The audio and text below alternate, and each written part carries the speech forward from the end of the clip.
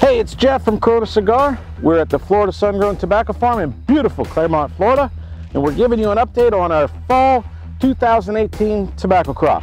Now, we don't normally grow tobacco in the fall, but this year we needed to. We had a mishap in the spring and had to grow through the summer.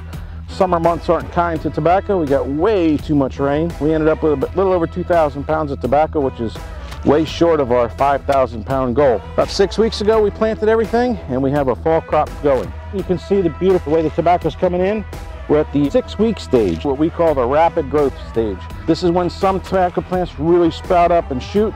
The other ones will catch up within the next week, and then when we go to topping, the field will be all evened out. We've had a great start of the season so far. Right now, Mother Nature is working with us. Not too much rain. That allows us to control our irrigation and control our fertilization program. So next we'll go into our tobacco curing barn and show you how we're finishing up the summer crop of 2018, how we're packing all that cured tobacco. Take a look at this. So this tobacco is fully cured.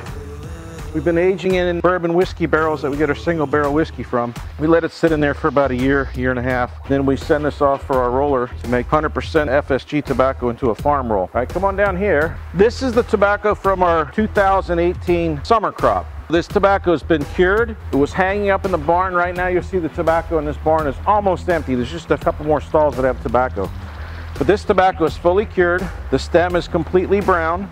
At this point, we're packing this tobacco up, inspected by the U.S. Department of Agriculture, and this stuff here will be exported to Nicaragua, and it'll go to Drew Estate, J.C. Newman, and the Aganorsa. So the tobacco that we got is absolutely beautiful. No holes, very sticky, very heavy, oily.